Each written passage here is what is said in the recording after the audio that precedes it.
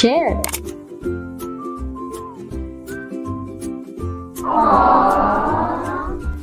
Hello there! Almost all of us are citizens of the online world, and the internet is the system that runs this world. The internet is so powerful. Indeed, anything can go viral in a blink of an eye. Whatever we say, post, or share, whether positive or negative, can immediately spread all over the online world before we even know it. But it is us who run the system. So we also are the ones who are fully in control of it. It's like...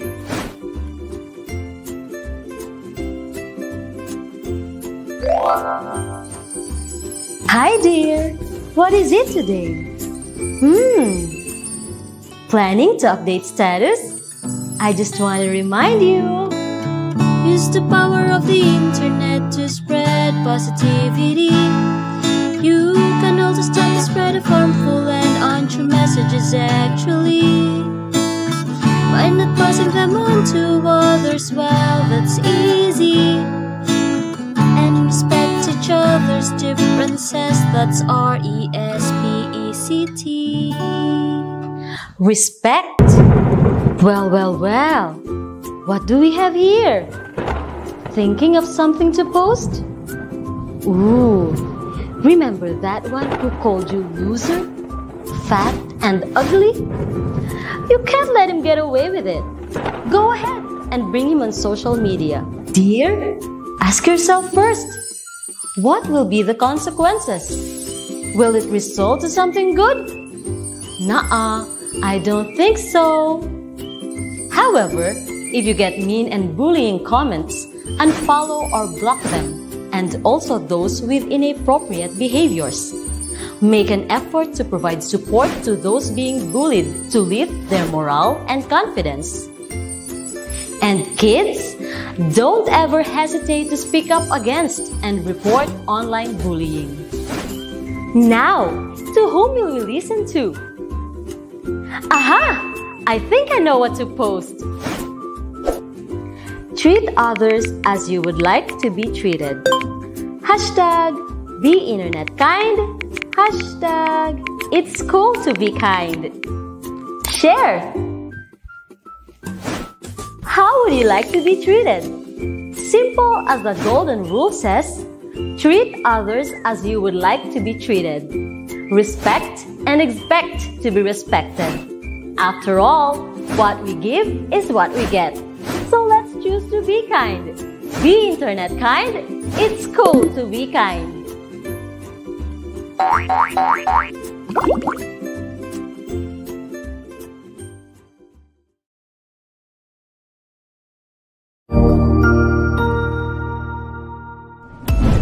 Mabuhay!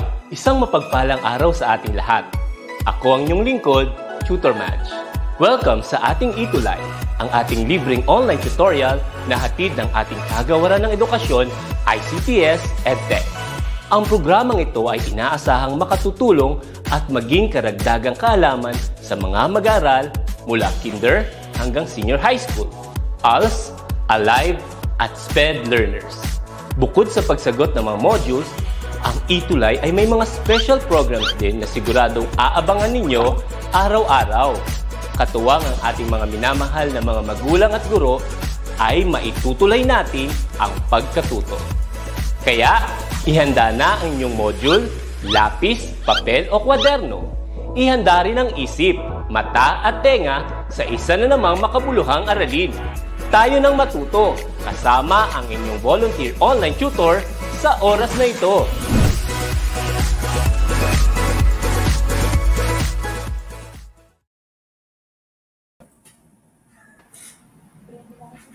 Happy ETUlay Monday afternoon, senior high school students who are watching right now for our free online tutorial for General Chemistry 1, hatid ng DepEd EdTech Unit, DepEd TV. So, I am Tutor Ann from SDO Las Piñas, and I am with my partner sa chemistry. Okay, good afternoon, everyone. I am your Tutor Abe, and we are welcoming you all for another productive time in Learning General Chemistry 1. And syempre, we're here kasama pa rin ng ibang mga ETUlay tutors para matulungan namin kayo sa pagsagot sa inyong mga modules. Kindly share the link with the hashtag ETUlay Level Up and ETUlay hashtag ETUlay ang bayanihan kasi 'di ba sharing is caring. And also tutor allow me to have this opportunity to again remind the students that they can revisit the Facebook page ng DepEd EdTech Unit, DepEd Tayo, at sa YouTube channel na rin ng DepEd Philippines, DepEd EdTech Unit, and DepEd TV. Tutor Ann, happy Teacher's Day together Happy Teacher's Day, Tutor Abe. Happy Teacher's shout Day out po na sa rin, lahat no? ng teachers nationwide, sa lahat po ng effort nyo. Alam ko na-appreciate po yan ng ating mga estudyante all over the Philippines. Okay. So, saludo ako sa mga teachers na sobrang dedicated talaga sa profession natin. So, okay. So, like what we always do, Tutor Abe, so we always want to share this question to our students. How do you keep your sanity? Ito, Tutor Abe, medyo hugot ko ito. So, nilagay ko lang dito. Pero I know hugot din to ng maraming teachers. Pero ito rin po, kapag tayo ay pagod, ang tanging solusyon sa ating pagod ay magpahinga. So, mapapagod pero di titigil. Magpapahinga lang po ng konti. Pero tuloy-tuloy pa rin sa paggawa kasi may mga estudyanteng naghihintay para sa atin, sa ating mga kilos. So alam ko naman na-appreciate yan ng mga estudyante natin. So this week, pasahin nyo mga teachers nyo po sa inyong mga kanya-kanyang mga paaralan. So Tutor Abe, may mga move na ba mga estudyante mo sa'yo? Oo, meron na yung especially shoutout sa advisory class ko ng grade 11 STEM Kusimbing. So sobrang thoughtful nila. Okay, so una pa lang naman yan kasi kabubukas lang naman ng school year. So for this week, for week 4, the most essential learning competency that we're going to discuss or to have is to write and balance the chemical equations and also construct mole or mass ratios for a reaction in order to calculate the amount of reactants needed or products formed in terms of moles or mass. So medyo mahaba yung most essential learning competency, Tutor Abe, pero idaan natin sa mga examples para medyo madali siyang kayang-kaya nila yan ng mga estudyante natin. So shout out po sa mga students ko from Las Piñas National High School, Senior High School, Section Independence and Influence. Yes, Tutor Abe, hindi ka papahuli, pa-shout out. Ayan, nandito sila. Actually, ang dami na nilang mga comments. Thank you for watching, especially sa mga grade 11 STEM ng Parañaque National High School, Main SDO Parañaque. Ayan, thank you so much for being with us. Alam ko na gusto ninyo madagdagan ang inyong learnings. So, shout out muna kay Dang Balagtas. Ako, Tutor Tony, bigla ako na-pressure. We have Irish Jade, Francis Elijah, parang like yung natatandaan si Francis Elijah. Yes, si Ken Joshua, Mark Benjo, hi, John Herbert De Leon, good afternoon po, happy Teacher's Day po from grade 11 STEM, Bio. Si Dantley Ohano, Angeline Alminaza, Jana May Chamson, ayan. O Tutor Abe, dahil magpe-present na ako, ikaw muna ang magtingin-tingin muna ng comments. Para kasi pag naka-full screen ako, hindi ako makakasulat sa pag nagdi-discuss. So Tutor Abe, tas mamaya pag ikaw na magdi-discuss, ako na bahala sa comment naman. Okay, so to start our lesson, here are the guidelines for writing and balancing chemical equation. So here are the rules, pero gets na to ng mga students natin, STEM students, kasi na-tackle na to sa kanilang junior high school. So ito ay preliminary, kailangan lang natin i-discuss in preparation for our topic on stoichiometry. So number 1, determine the correct chemical formulas for each reactant and product. So, dapat alam po ng mga estudyante natin ang pagsulat. Oops, di ko po natanggal. Kindly remove this plus sign na lang. Disregard this plus sign. So, dapat daw po tama ang mga chemical formulas at saka symbol ng elements kapag iniligay natin siya sa chemical equation. So, yun nga, step 1, make sure na tama ang ating pagkakasulat. Next, write the skeleton equation. When you say skeleton equation, kailangan tama ang ating meron tayong mga elements or chemical compounds sa reactant side. Ito yung reactant side, yung mga sa left side ng equation, and product side on the right side of the equation. And then number 3, step 3, count the number of atoms of each element that appears as a reactant and as a product. If a polyatomic ion is unchanged on both sides of the equation, count it as a unit. So makikita nyo po rito, NO3, silver nitrate po ito, isang nitrate siya. And then on the product side, makikita nyo may parentheses, may subscript na 2, ibig sabihin dalawang nitrate siya. So kapag daw may polyatomic ion, you count it as a unit kapag hindi naman nagbago ang chemical formula. So we will balance this equation later. Okay, for number 4, balance each element on at a time by placing coefficients in front of the formulas. A coefficient is a small whole number placed in front of a formula in an equation in order to balance it. Here are some rules under step 4. It is best to begin by balancing elements that only appear in one formula on each side. So dito, pwede naman magsimula daw kayo sa mga elements. Para makikita nyo kagad, si CEO dito, isa lang. On the product side, isa lang din. So, you may begin naman sa kahit anong element. This is just a trial and error activity. Kailangan nyo lang mabalanse kung ilan si CEO on the left side, yun din dapat si CEO on the right side. Ilan si silver on the reactant side, ilan si silver on the product side. And if the coefficient is 1, no need to indicate. Halimbawa po, kay coefficient dito, ilalagay po natin dito ay 1. Huwag na nating ilagay kasi 1 naman siya. Pag walang nakasulat dyan, it means 1 yon yung coefficient doon. Hindi na lang natin hindi na natin kailangang indicate pa. For letter C, never change the subscripts in a chemical formula. You can only balance equations by using coefficient. I remember, Tutor Abe, may mga estudyante na nahirapan sa balancing chemical equation.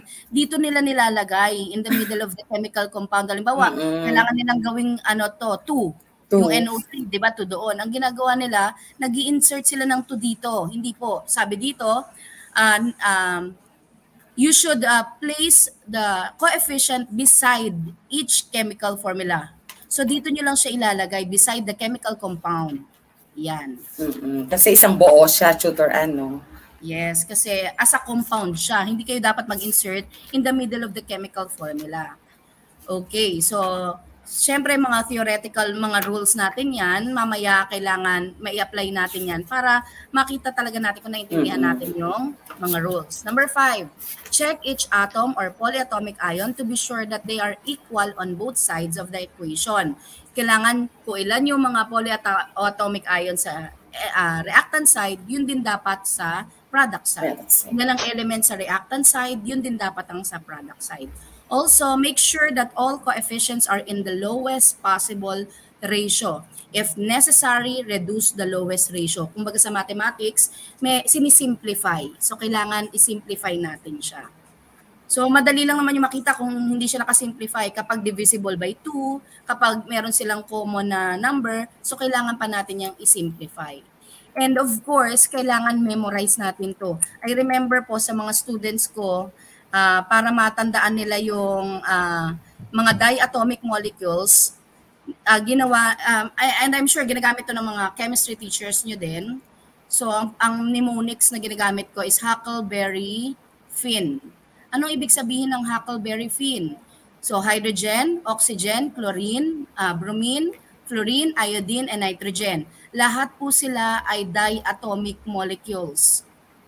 So kapag tinanong kayo or you are thinking, diatomic molecules ba yun? Check nyo, part ba siya ng Huckleberry Finn? So ang Huckleberry Finn is again, hydrogen, oxygen, chlorine, bromine, fluorine, iodine, and nitrogen. They exist diatomically. Okay, dalawang atom attached together. Okay, so ayan po yung example natin. So we will try to balance this example para test natin or ma-check natin kung naalala pa ng mga students natin ang pagbabalance. So, first is you are going to line up all the elements present in the chemical equation or in the chemical formula, chemical reaction. Okay, so we have Cu, Ag, nitrogen, and oxygen. Let us count the number of Cu on the reactant side. We have 1. On the product side, we also have 1. On the reactant side, si silver, we have 1. And on the product side, kung titingnan nyo, si silver, isa lang din. So let's put here 1. For nitrogen, we have 1. And on the reactant side, and on the product side, ito yung sa parenthesis po, dahil may 2 dito, you have to distribute this 2. 1 nitrogen times 2, so the number of nitrogen is 2, and oxygen 3 times 2, 6. So, we have to multiply that. So, yung oxygen sa right side ay 6. Yung oxygen sa reactant side ay 3. So, mapapansin nyo na hindi balanse. Okay? Hindi siya balanse. Dahil hindi siya balanse, we have to think of a way on what coefficient should I write there para maging balance siya. So, to do that, try natin dito kay AgNO3 kasi si Ag ay parehas naman silang 1. So, lalagyan, however, si NO3, si N dito ay 1 lang, si oxygen dito ay 3. However, on the reactant side, si nitrogen ay 2, si oxygen ay 6. So, I have to put times 2 here. So, times 2 kay Ag, pero syempre, maaapektuhan si silver. Kasi i-distribute tong 2 na to kay silver, kay nitrogen, at saka kay oxygen. So, multiply natin yan. So, magiging, ang bilang na ng Ag ay 2, ang bilang ni nitrogen ay 2, ang bilang ni oxygen ay 6. So, kung mapapansin nyo, balanse na si oxygen, balanse na rin si nitrogen. However, si silver ay hindi na siya naging balanse kasi naging 2 sa reactant side. So, syempre, ang gagawin natin ay lalagyan natin ng coefficient 2 on the right side. So, magiging 2 na rin siya. So, at this point, balanse na po ang ating chemical reaction or yung chemical equation natin. Okay, so the reason why I presented this one kasi this is a preliminary pag nag-compute na kayo ng stoichiometry. So, sa stoichiometry, mag-convert kayo ng mole to mole, mole to mass, mass to mass. At yan naman po ang i-discuss natin sa atin ni Tutor Abay. Tutor Abay?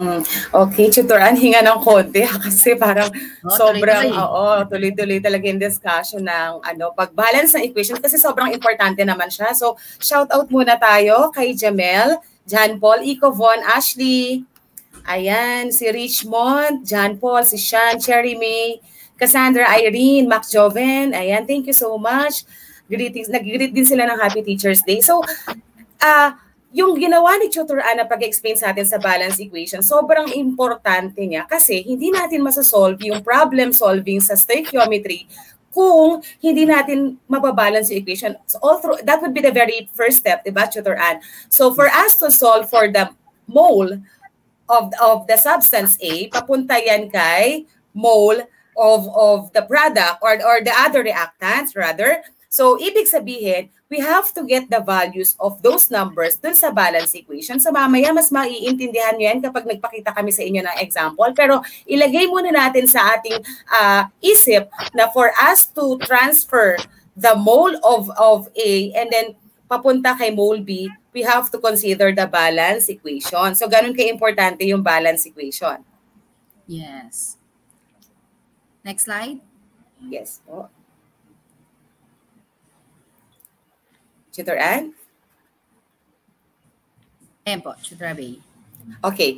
So for the second kasi hindi lang naman palagi mole ang given natin papunta sa another mole ng substance. There are sometimes ang given sa problem natin nag-start sa mass, papunta sa mole. So ito ngayon yung magiging step natin. The mass A of the substance will be converted into mole A, then the mole A converted to the mole B. Medyo nadagdagan ng process pero don't worry, parehas lang din naman yung gagawin natin. Then, yung mole B papunta kay mass B.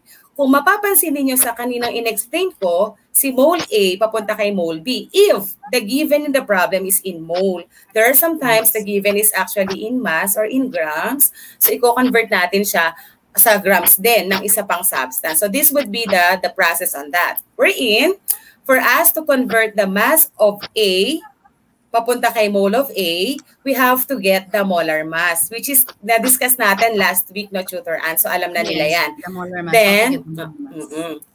Then for mole A, papunta kay mole B, yun. That's the process of getting the balance equation first. Kasi yung values na gagamitin natin for mole A, papunta kay mole B, coming from the balance equation.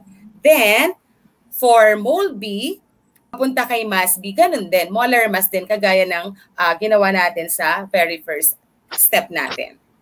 And I guess, Tutor Abe, mas kayang-kaya nilang i-apply na yan dito sa problem na ni-ready natin para sa kanila. Sige po, Tutor Abe. Okay. So let's start with the very first problem. Kung mapapansin niyo, sabi sa problem, how many moles of copper or Cu is needed to react with 3.55 moles of AgNO3 or silver nitrate? Dito pa lang sa problem, kapag nakita ninyo that the unit being used is mole, tapos, ang tinatanong sa atin is how many moles then? So, ibig sabihin, mag-uumpisa tayo sa mole, based from the given, papunta rin sa mole ng isa pang substance. So, we will be starting with the formula or para lang ma-figure out ninyo yung pattern natin, no? So, mole A papunta kay mole B. So, we will be starting with the given 3.55 moles of AgNO3. Kailangan natin siyang papuntahin or convert sa moles ni, or makuha rather, yung moles ni copper para makumpleto natin yung reaction. Then, i-rewrite lang natin si 3.55 moles of AgNO3. Then, we're going to multiply it using the factor label method. Then, dito, tatandaan ninyo that the given, kung ano yung given natin na unit, yun din ang ilalagay natin as denominator or sa ilalim para ma-cancel natin siya later on kasi we will not be using that anymore.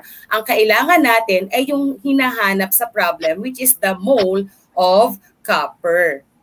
Okay, ngayon, saan natin kukuhanin yung mole ni copper at yung moles ni silver nitrate? Yun yung ginamit natin na balance equation kanina. Wherein, si copper, based on the balance equation, wala naman siyang coefficient, so understood it's only 1.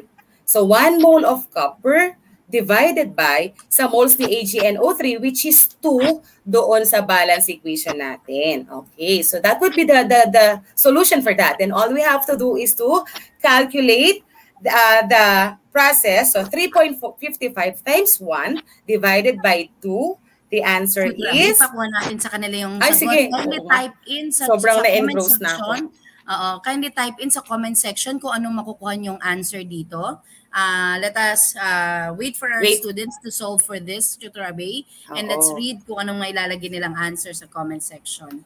Okay, 3.55 times 1 divided by 2, that is how to get the mole of copper. And let us not forget na, pati tayo, ayan, huwag natin kalimutan na cancel.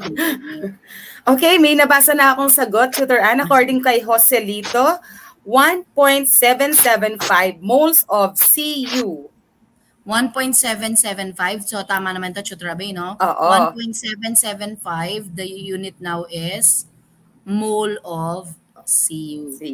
Okay, 1.78 for Mark Benjo. So, pwede naman, no, i-round off na natin. 1.775 for Mark Gian. Same with Danica Umbao. Ayan. Frances Elijah. Ito yung mga students natin na talaga nagko-compute. Mark Joven. Ayan, ang dami na sumagot. So, I think, naintindihan nila yung process. So, they come up having 1.775 or 1.78 moles of copper. So, ibig sabihin lang yan, the 1.775 is actually the amount needed to react with 3.55 moles of silver nitrate for the completion of the chemical reaction. Okay, so yan po ay problem on converting mole to mole. So, mole of A to mole of the other substance, mole of B. So, Tutor Abe, are we going to proceed na to our next problem? We're good na with this problem? Oo, tapos na at maraming nakakuha ng answer. So, tatalino talaga ng ating mga tuties. Okay, so the next problem is if 90.5 grams of silver was produced, how many grams of Cu reacted? So, Tutor Abe, same ano lang tayo, same equation. So, I would like to write muna the pattern that we are going to follow para makasunod yung ating mga students. So, we have, since ang given ay grams, so ilagay natin dito mass of A, then we're going to convert that to mole of A. Then from mole of A, ko-convert natin yan kay mole of B. And then we're going to convert that to mass of B. So in this case, magma-mass to mole muna tayo using the molar mass. And then dito naman yung balance equation and then molar mass. So students, kung yung kaninang problem ay mole of A to mole of B, so isang step lang siya. This time, 3 steps siya to get mass of A to mass of B. So let us write the data. So we have 90.5, dito ko na nasa baba sulat. 90.5 grams, so alam natin na mass yan, of silver. How many grams of Cu reacted? So to react completely this 90.5 grams of silver, kailangan makompute natin siya. And of course, we need the balance equation. And make sure that you have the correct and balanced equation para hindi tayo magkamali. So dito, like what Tutor Abay said kanina, you will just copy the unit, grams of silver, and then mass of A to mole. Magko-convert muna tayo, mass to mole. So definitely pag mass to mole, kailangan natin yung mass ni silver. Tutor Abay, do you have a copy of the mass of silver there? Yes, tignan natin. Baka pwede rin mag-share yung mga students kasi, di ba, we instruct them to get the periodic table with them. So ano kayang mass ng ating silver? The mass of silver, check ko rin sa aking periodic table. Okay. I think it's 108. Okay, so 108, Tutor Abay. The mass of silver is 108. So let me write that here. In 1 mole of silver, meron tayong 108 grams ni silver. Pwede na po tayo maglagay dito ng multiplication sign. Idiretso na natin. Kasi pag kinancel natin ito, na-convert na natin from grams of silver now to mole of silver. Then the next step is mole of silver to mole of, anong substance sinanap natin? Cu. So, ko-convert natin. Oops, na-move. Okay, so dito, we'll just copy whatever the unit in the numerator, we'll just copy that in the denominator. So mole of Ag, and in here mole of Cu. Definitely, we are going to get the data that is presented in our balanced equation. So what is the relationship of Cu and Ag? Students in the comment section. Tutor Ann, yung sagot nila yun nandun sa mass ni silver pa rin. So what do you think? Nakuha nila. Mass ni silver. Okay po. Okay. The relationship of Cu and silver is sa balance equation, isang mole ng Cu, we have 2 Ag. Okay? So, yan ang ratio niya. Sa kada isang Cu, may mapoproduce siyang 2 Ag. Okay, next. Okay. Tutor Ann, according to... Tutor Ann. According kay Edward Bagay, 1 mole of copper is 2 mole of Ag. So, talaga nakasunod siya. Yes, 1 mole of copper is equal to 2 moles of Ag. Yes, magagaling talaga mga estudyante, mga STEM students natin. Okay, so we have... now that we have mole of Ag, we can cancel this now. At ang matitirang unit natin ngayon ay mole ng copper. So, and then we will write again this. We will copy this in the denominator. And we will now get the molar mass. Nandito na tayo sa step na to. The molar mass of copper. Okay, Tutor Abay, do you have a copy of the molar mass or mass of copper? Yes, according to... Yes po. According to my copy sa periodic table, 1 mole of copper is equivalent to 64 grams of copper. Okay, so 64 grams. You will notice, students, na na-cancel na natin yung mga units and the remaining unit is now grams of copper. So whatever answer we have here, tama yung magiging sagot natin kasi tama yung cancellation of units, and also we are looking for the grams of copper. And yung nakuha nating final answer, ang unit niya ay grams ng copper. Okay, let us try to solve. Let us ask our students in the comment section. Kindly type in your answer and we will read your answers. Kindly also include the name of your school para po ma-recognize. So last week, Tutor Abe, nakarating tayo hanggang Davao. Oo, may mga students tayo from Davao. Dito kaya, tingnan natin kung hanggang saan ang narating ng ating tutorial na ito. Okay. Anong school kaya si Edward Bagay? Kasi kanina pa siya nagpa-participate at may sagot na siya, Tutor Ann. According to him, it's 26.81 grams of copper. 26.81. Okay, based on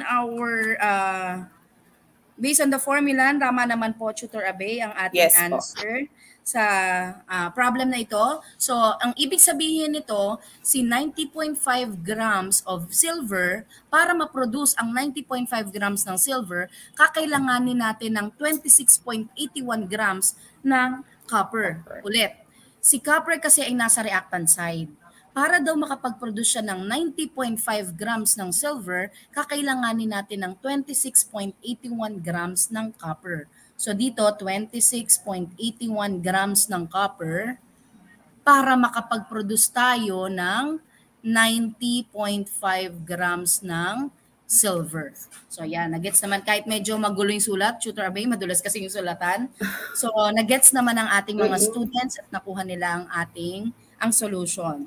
So this problem is about mass to mass. Kung mapapansin nyo, grams ang given, grams din ang final answer. Na-convert yung mass of A to mole of A, mole of A to mole of B, mole of B to mass of B. And what the next problem is about paano kapag hindi naman mass ang given. So, Tutor Abe, will you help us kapag hindi naman mass ang given? Okay, yes, Tutor Ann. So, in this example, so the problem itself, Tutor Ann, the problem, 15 moles of NaClO3 will produce how many grams of O2? Kanina, sa example ni Tutor Ann, nag-start tayo sa grams. Medyo mahaba yung process ni Tutor Ann. That would be the longest, no? So this time naman, medyo bawas tayo ng konting step kasi nag-start na tayo sa mole. So we are not going to convert anymore mole to mole. So we will be starting with 15 moles of NaClO3 wherein kailangan natin makuha kung ilang grams yung kailangan nating oxygen for the completion of reaction. So, 15 moles of NaClO3. Then we have to look for the mass or the grams of oxygen gas. Okay. Then, rewrite lang natin for the solution. So, we have 15 moles of NaClO3. Okay. So, Tutor Ann, lagay din natin yung pattern para mas masundan nila. So, we have here mole of A papunta kay mole of... Sorry, Tutor Abe. Ito pala. Yeah. Okay. Then, papunta tayo kay... Okay. Okay, so start na tayo. So 15 moles of NaClO3, multiply it by the value of, sa ilalim natin ulit ilalagay yung mole para makancel sila. Mamaya na natin lagyan ng values, yung munang mga units. Then sa taas, we have to get the mole of the substance or yung hinahanap natin, which is the O2. Okay. So, according to the balance equations, yun naman yung sinabi natin kanina, no? Kapag parehas mole yung nasa taas at nasa baba, use the balance equation. So, according to that, we have 3 moles of oxygen gas. Then, we have 2 moles of NaClO3. Okay. Then, cancel natin yung moles ni NaClO3 para disregard na natin siya. Then, let's continue the process. We are going to multiply it papunta dun sa hinahanap natin. So, this time, mole ulit sa ilalim para makancel natin siya. Moles of oxygen, punta ngayon sa hinahanap natin na mass ni oxygen gas. Okay?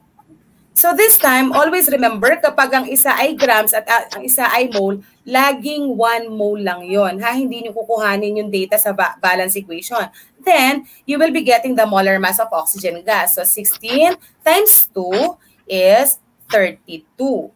So that would be the molar mass. And yun na yun. That would be the answer let us now. ask our students sa comment section ulit. And also kindly include the name of your school. So tingnan natin. Para ma-shout out naman natin. Tutor Ann, pa-cancel na lang siguro ng moles ni oxygen gas, no? Para mas makita nila na yun na yung matitira, yung grams ni O2. So we are just waiting for the value. 15 times 3 divided by 2, then multiply it by 32. That would be the grams of oxygen gas needed. Okay, hintayin natin ang mga students natin, pero may mga nakita na ako dito. May nabasa nga ako kanina, di pa kulaw eh. Parang sa Aurora yata yun. Meron pang, mention siguro ng school, si Edward, parang gusto kong malaman kung taga saang school si Edward Bagay. Actually, tinatry kong makipag-communicate sa teacher nila sa chemistry. Hintayin natin. Baka makipag-collab sa atin. Ayan, Tutor Abay, may sumagot na. Oo, may sumagot na. Si Edward Bagay, 720 grams. Si Danica Umbaw, 720 grams din of oxygen gas. Okay, so tingnan natin kung, siyempre, tinignan ko sa list sa ating calculator problem, 720 grams of oxygen gas. Okay. Ayan, may mga pare-pare sila ng answers. Cindy, si Diane, si Jay, si Ken Joshua from Parañaque National High School, Maine. Lubao National High School, according to Jay Santos, it's 720. Parang natatandaan ko si Jay Santos. Okay, Lubao? Saan kaya yung Lubao? Saan ba yung Lubao? Ayoko mag-mention ng province, baka mali. Okay, so I think parang madali para sa kanila yung topic, no? Kasi talagang... Okay. Actually, matapang lang siyang pakinggan, stoichiometry, pero nakakatuwa lang. Para ka lang nagko-convert ng one unit to another. Kasi nga, we're just using factor label method. So, marami namang students na nakakuha na, Tutor Abay? Yes, Tutor, and sobrang dami nila. So, meron pa rito si John Herbert De Leon, Parañaque National High School, Maine, Leia Perez, Las Piñas National High School, Maine, Senior High School, si Fritz Casas, Leia Perez, Jana May Chamson, Iverson Kilatan. Ayan, sobrang dami. Ang fast learner ng mga students natin. No? Okay, so Tutor Abay, so that concludes our lesson for week 4 sa ating most essential learning competency. So bilang paghahanda, so let us ask our students to ready their calculator for next week. Aside from calculator, they must have with them periodic table. Kasi ang lesson natin next week ay about percent yield and theoretical yield. Okay?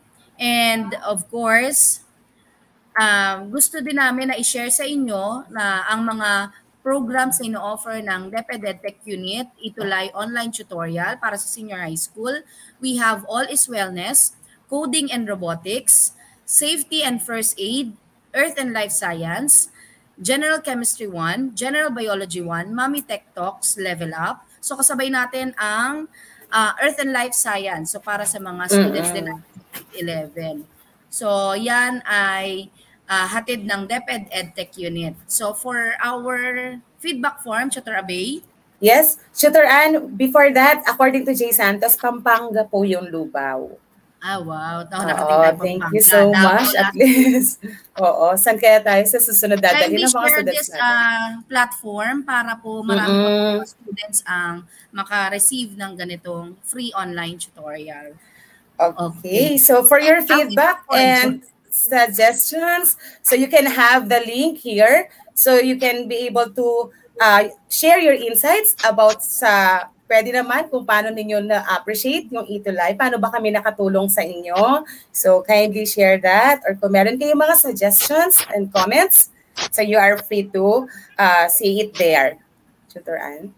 Okay, so ayan po ang ating QR code for feedback form for senior high school ETUlay online tutorial. Ayan po, muli ako si Tutor Ann from SDO Las Piñas, and with me is my partner. I am Tutor Abay. Again, sasabihin namin ulit, sama-sama nating ETUlay ang pagkatuto sama-sama nating itulay ang bayanihan para sa mga batang Pilipino. Salamat po sa pag-attend. Okay. God bless everyone. See you next time.